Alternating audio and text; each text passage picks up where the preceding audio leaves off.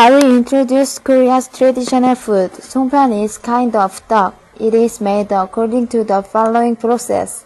First, non-glutinous rice is kneaded with hot water. Second, each small piece of tteok is shaped like a half moon or short neck clam. Lastly, it is steamed. Sometimes songpyeon is filled and sometimes it is empty inside.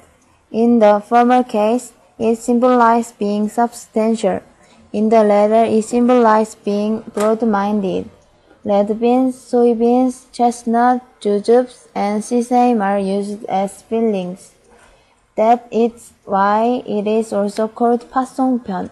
Songpyeon filled with sweet red bean paste. Gaesongpyeon is filled with sesame.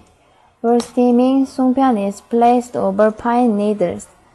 This steam not only keeps the piece of tteok from sticking each other, but also textures the rice cakes with the aroma of the pine needles, more making them delicious.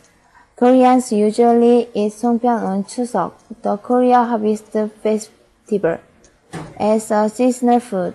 On Tteok, in the 8 lunar moons, all members of the family sit together carefully, making songpyeon out of new rice for the ancestor memorial rite and to share with neighbors with friendship.